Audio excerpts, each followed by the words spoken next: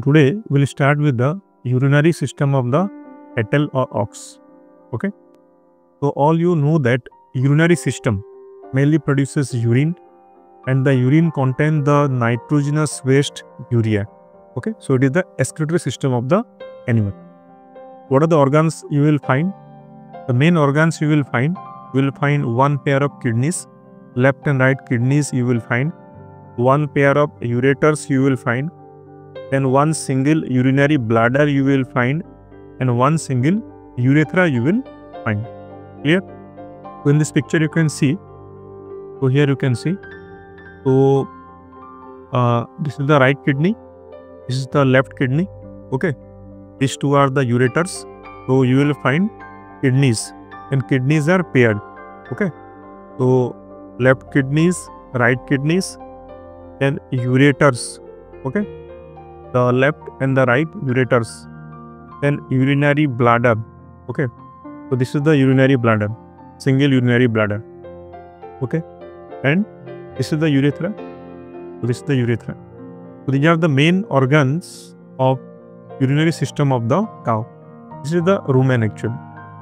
So kidneys. So first we start with the organ kidneys. So kidneys are paired, lobulated, oval or bean-shaped organ. Clear? So they are paired, left and right kidney you will find. We discuss their lobulated lobes you will find. They are oval or bean-shaped. Okay. They are located in the upper cranial part of the abdominal cavity above the peritoneum. Okay. Okay. So this whole area is the abdominal cavity. In the upper cranial part, so this is the upper cranial part of the abdominal cavity, you will find the kidneys. Okay. And the very important point is that the kidneys are present above the peritoneum. Means what you will find here means below. So here you will find the peritoneum.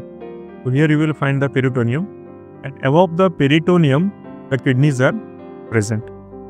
So first we start with the ox kidneys. Okay.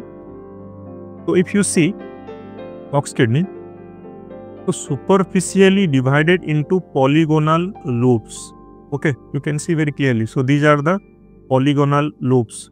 Superficially they are divided into polygonal lobes. Okay, and the lobes are separated by fissures or depth, and the depth will vary. These are the fissures. So these are the fissures. Okay, these are the fissures. These are the fissures. Clear? Then normal each kidney will find 20 lobes you will find, and the lobes vary in the size, and the fissures are filled with the fat. So what here you will find? So these are basically filled with the fat. So in this fissure what happen? So you will find the deposition, or they are filled with the fat. The right kidney elongated and elliptical, dorsoventrally flattened. Right kidney, we are looking the lateral view of the right side. Okay, right hand. So this is the right kidney. So it is dorsoventrally flattened, means this is the dorsal part.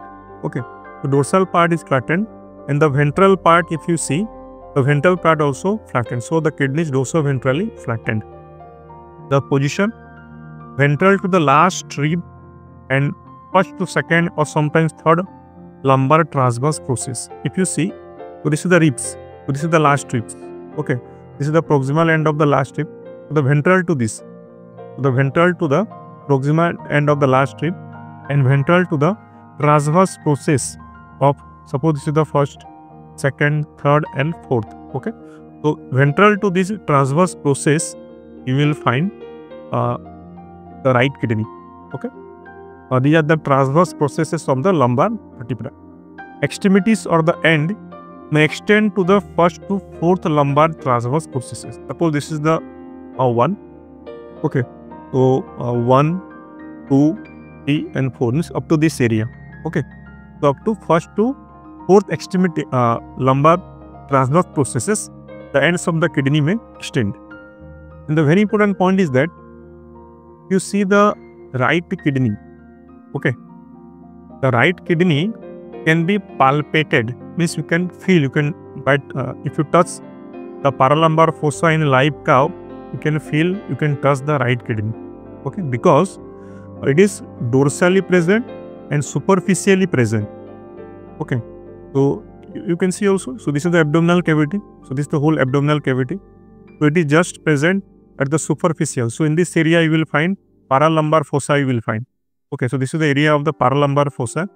So in the live animal, if you touch in this area, so you can feel the right kidney because it is present very superficially and the dorsal part of the abdominal cavity. Now we discuss about the surfaces of the right kidney. So there are two surfaces of the right kidneys. Okay, dorsal surface and ventral surface. So now in this picture, in this diagram, we are looking at the dorsal surface of the kidney. Okay, so the dorsal surface is rounded. Okay, and it remains contact with the sublumbar muscles actually.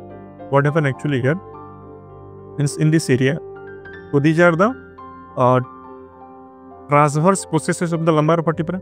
Okay, so here what you will find? So here you will find the sublumbar muscles. So below that you will find the sublumbar muscles you will find. So suppose these are the sublumbar muscles. Okay, so the kidney remains in contact with the sublumbar muscles. Now next we discuss the ventral surface. So you can see this is the ventral surface, the ventral view of the right kidney.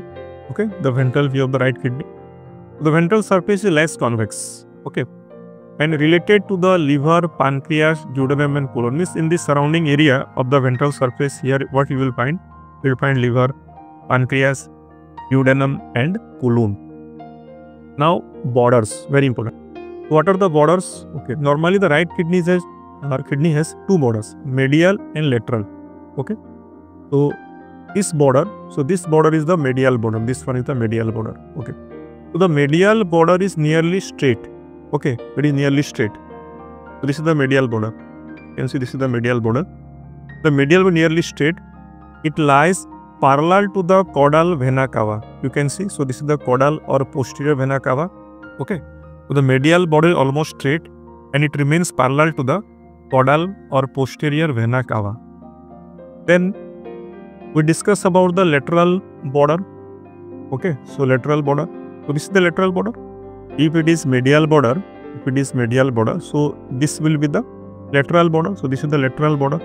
Okay, lateral border is convex.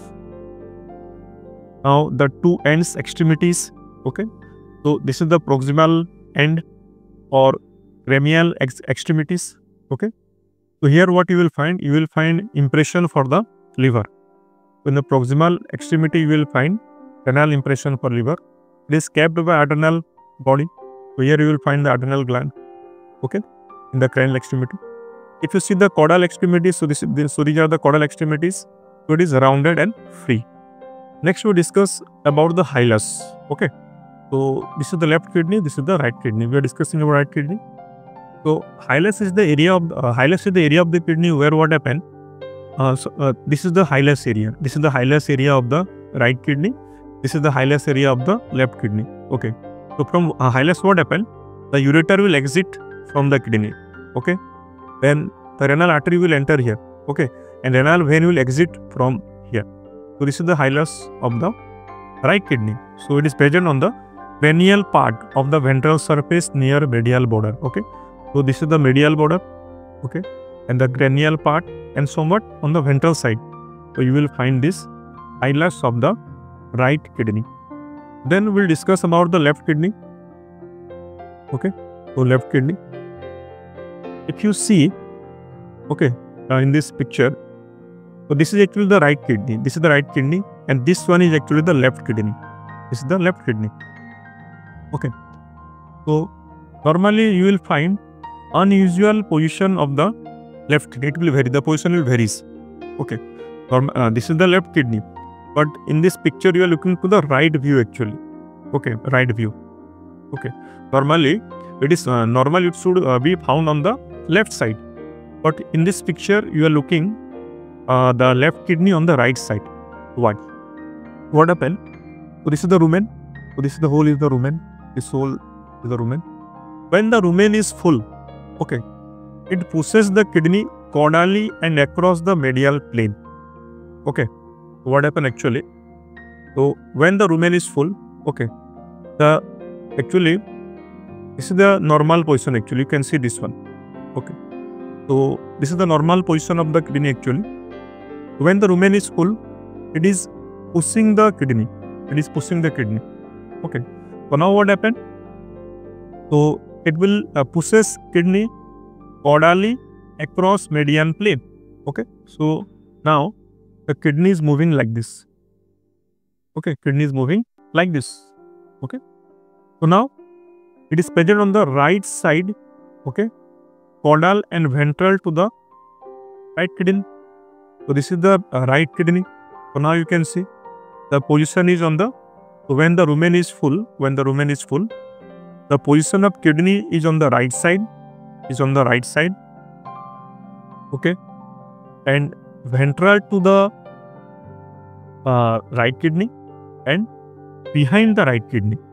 Again, I am repeating, when the rumen is full, it pushes the kidney caudally and across the median plane, so that after pushing, the left kidney is on the right side, okay, caudal and ventral to right kidney. So let me clear this. Okay, so you can see clearly here the location of the kidney. So when the rumen is full, so now this is the displaced position of the kidney. Okay, hence it is behind the right kidney and caudal to the right kidney, and it is present on the right side actually, right side. And lies ventral to third, fourth and fifth lumbar vertebrae. But when the rumen is empty, so normal position. Okay, when the rumen is empty, so may lie partly left of the median plane. So this is the median plane, suppose. So this is the median plane. Okay, so here is the location, you can see. This is the normal position when the rumen is empty. May lie partly left of the median plane. We discuss the surfaces of the left kidney. So there are three surfaces of the left kidney. First, dorsal surface. So this is the dorsal surface here, you can see, and this is the dorsal surface view. You can see one of the view. We can see. So it is convex, and hilus is present here. So hilus on the craniolateral part opens laterally. So on the craniolateral part opening laterally, here you will find the hilus. Okay. Then if you see the ventral surface, okay, so this is the ventral surface of the kidney from the ventral view. Students, actually we are discussing a 3D model. I have taken the picture of a 3D model in different angle. So now this picture is taken from the ventral view of your left kidney. So this surface is the ventral surface. It is mostly related to the intestine. Now come to the very important point. The ruminal surface. Is the surface of the left kidney. So you see, actually I have removed some part of the rumen here, because in this part, what happened? This surface remains in contact. Okay. So this is the ruminal surface. So it is the part or surface of the left kidney which remains in contact with the rumen. Okay. So this is the ruminal surface. You can see this is the ruminal surface. So this part remains in contact with the rumen. So this part remains in contact with the rumen. Okay. Flattened by contact with the rumen. Here means this part, this entire area, this area, the ruminal surface, and in this diagram, this part of the left kidney remains in contact with the rumen, so becomes flattened. Okay.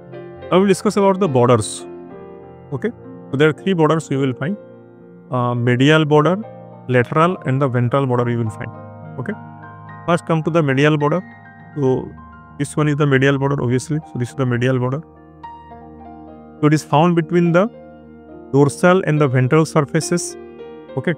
If you see in this diagram, this is the medial border. Okay. But here if you see, so this is the dorsal surface, and this side will be the ventral surface, this side ventral surface. So between the dorsal surface and ventral surface, so this border is the medial border. This is the medial border of the left kidney present between the dorsal surface and the ventral surface. Clear? So basically it becomes what? So cranially this part is the convex and then it becomes the concave. Okay. Generally this part's somewhat convex, then it becomes concave. So here it is concave. Then the lateral border, it is slightly convex. So this one actually. So this one is the lateral border present between the dorsal surface and the ruminal surface. You can see. So this surface remains in contact with the rumen. This is the dorsal surface. So between them, these two. So it is that border. So this is that border. Okay. So it is the lateral border. So slightly convex, lies between the dorsal and the ruminal surface. Now the very important is the ventral border. Okay. So ventral border is the very important. Okay. So it is convex between the ventral and the ruminal surface. So now you can see. So this is the ruminal surface. So this is the ruminal surface that remains in contact with the rumen, and this one is the ventral surface. So this border is the your ventral border. So there are three border: medial, lateral, and the ventral border. So this is the ventral border. So this is the convex. Okay. This one is the ventral border. So this is the ventral border. Okay. It is present between the ruminal surface, it remains in contact with the rumen, and this is the ventral surface. So this border is the actually your ventral border. Here